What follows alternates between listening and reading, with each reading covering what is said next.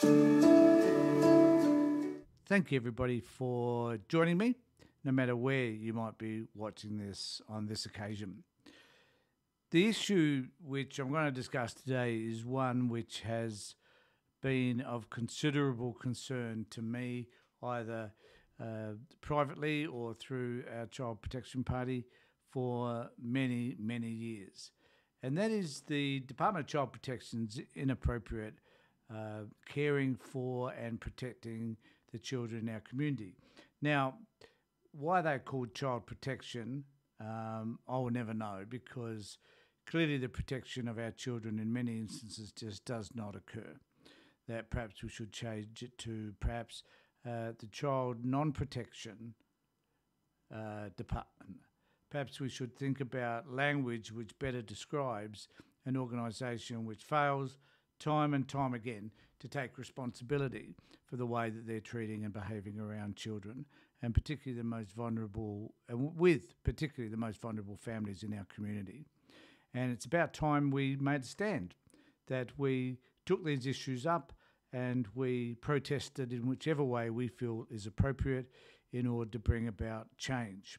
One of the issues that I've had for a long time, since Kathy Taylor has been in charge of the child protection system, and that is that we need to find a way to at least hold her to account for the failures which occur over and over again within the Department of Child Protection. And there are so many of them. You know, if you were a chief executive for a corporation and you had the same number of mistakes made that she makes, and you keep saying, well, we understand the problem, we hear what people are saying, we're listening to people, but we can't solve the problem, and that we're working hard to do it, and we have the best people, and all that sort of crap goes on. And yet nothing changes, everything stays the same. In fact, one could argue has deteriorated under her watch. One wonders why she is still there. And someone needs to make a decision about why you would have someone who continues to fail managing a system which cares for the most vulnerable group of people in our community, that is, some of the families and their children. And why do we have the number of deaths that we have in relation to kids that the department knew about but chose not to act on? And I'll just talk about that in just a moment. And why is it that we have a system which continually takes away children from their parents, and in many cases in unnecessary situations where the parents and families could have worked with the department in order to rectify whatever were the issues that concerned the department. It amazes me that we continually allow a system to function that is as dysfunctional, if not more dysfunctional, than the very families in which it disrupts and whose lives it disrupts, and the trauma that we cause children that are removed, and that we seem to be embedded in this notion for some reason that the child protection system and the state in particular is a far better parent than what a lot of the families are. The evidence indicates that on many occasions they are not. I know it's not the case right across the board, but the evidence is becoming more and more increasing that the department is understaffed, they lack the skills that they need to have in order to improve the well-being of kids. They are lazy, lackadaisical, they take a I don't care attitude. In short, they're pathetic. And we need to be able to hold them to account for their degree of patheticness. And so I'm going to talk about, in this particular video, a newspaper article that came out.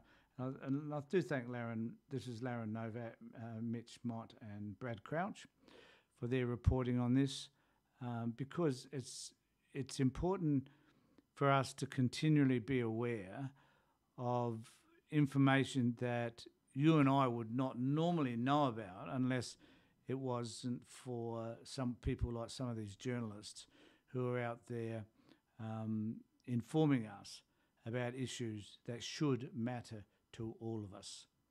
And so here we've got a headline which simply says, 4 more dead babies revealed in Department of Child Protection report, but the Premier was unaware.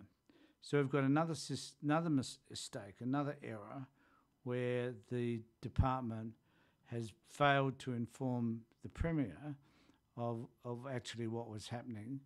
And it reminds me of a Rachel Sanderson case a couple of years ago now, where a child that was in their care was raped.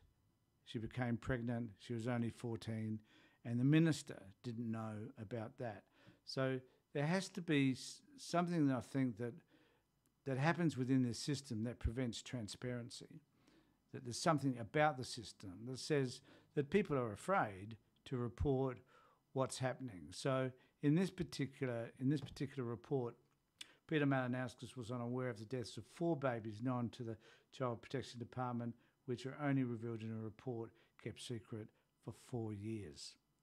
So he's been in Parliament since March this year, and the report had been kept in secret prior to that. So the Marshall government, the previous Liberal government, had kept this report hidden so that no one could get access to it. So for some reason, these reporters, to their credit, have been able to do so.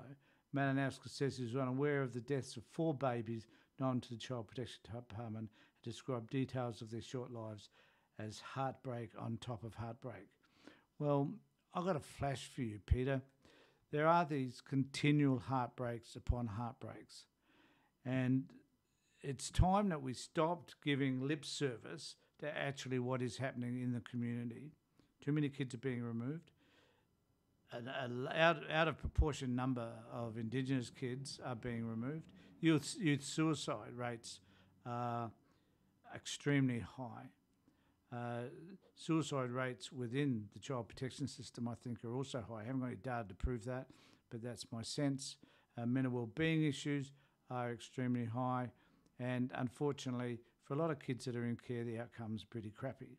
So you're in charge of a system which for decades, maybe a century or so, has failed, and it continues to fail, and it takes extreme courage to be able to arrest that system and make the changes that are required in order that kids and families can feel safe.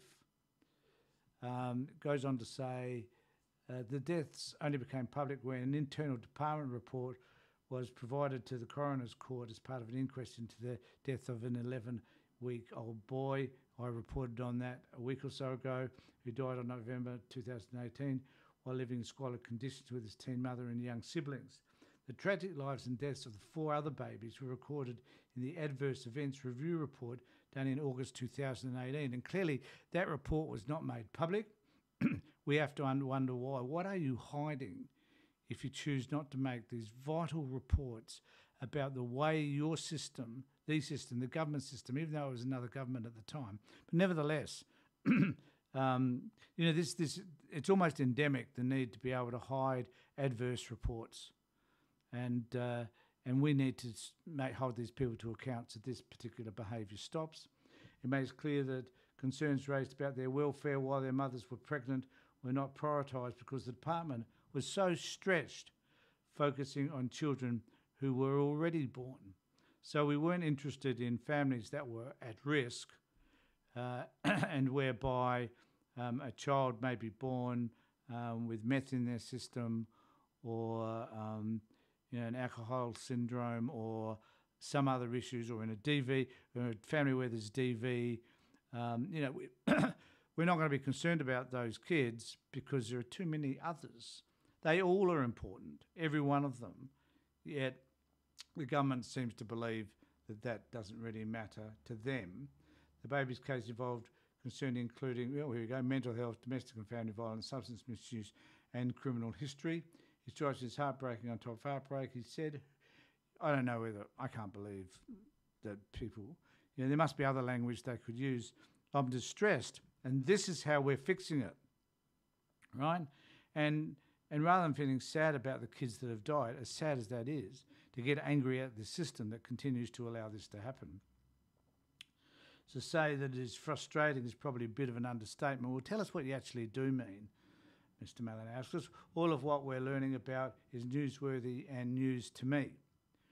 I can assure you that they would wish that it wasn't newsworthy because it makes them look bad. But nevertheless, it's out there now.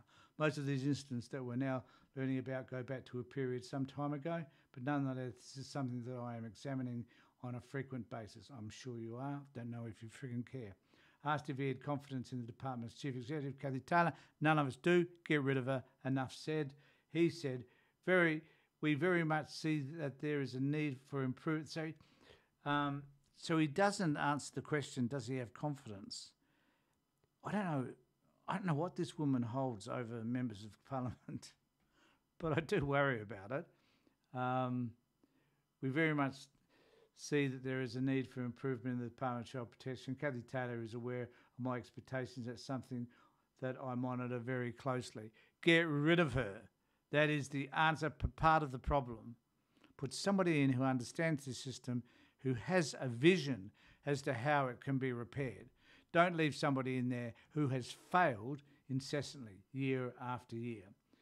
The department review, revealed exclusively by the Advertiser, found it was uncommon that reports made about the welfare of pregnant women and their babies, known as unborn children, child concerns, were not allocated to a worker. Reports about those babies after they were born were also often closed without the department taking action.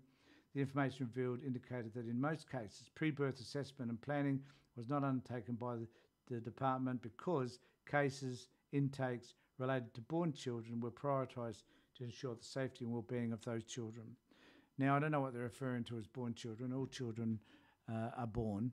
So are they referring to children that are just a few months old or whatever? And, what makes a child more vulnerable at the point of birth, surely? And the fact that they're being born into families and into environments that are damaging to them, that they're the most vulnerable when they're babies, for Christ's sake. Don't you understand that simple logic? The other thing that we need to recognise also is that in this report it also mentions that a number of these kids themselves, but none of these parents who are kids, some of them when they gave birth to these kids, were also children who were in state care. And so we need to be asking ourselves we need to be asking ourselves all the time, what are kids that are in state care experiencing that either cause them to use drugs, alcohol, have mental well-being issues, and have inappropriate relationships. Even though I'm quite sure some of these kids were probably enticed by older men. I guess the point is that when cases are known to the department and the department fails to investigate, that is a serious problem, and there is no excuse for it. It is clear that the training and the work that's required by staff members to appropriately assess cases just does not take place.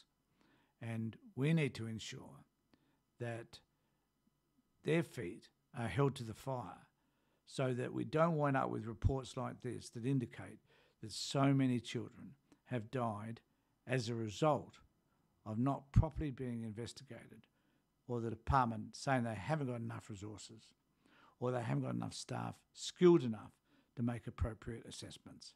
It's atrocious.